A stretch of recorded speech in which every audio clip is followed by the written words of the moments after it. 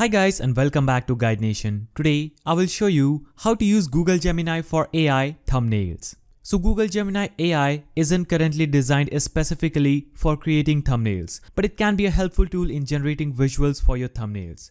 And here's how you can use it. So the first step is navigating to gemini.google.com. Now log in or sign up on Gemini using your user credentials and you will see this page. Now in this text box, describe the image you envision for your thumbnail. Be clear and concise, including details relevant to your video content.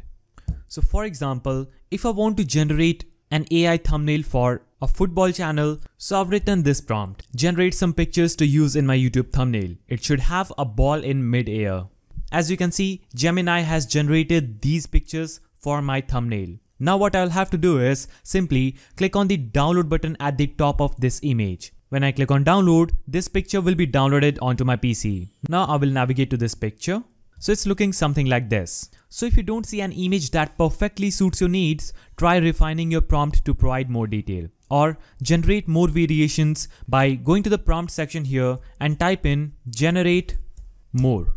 And it will generate some more pictures for your YouTube thumbnail. So once you have an image you like, you can download it and use an image editing software to add text, adjust sizing, or incorporate it into your thumbnail design. So the conclusion of this video is that Gemini AI isn't currently designed specifically for creating thumbnails, but it can be a helpful tool in generating visuals for your thumbnails.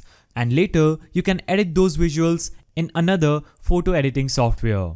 So that's how you can use Gemini for AI thumbnails. If you found this video helpful, please don't forget to give it a thumbs up, subscribe, and hit that notification bell. And I will see you in the next video.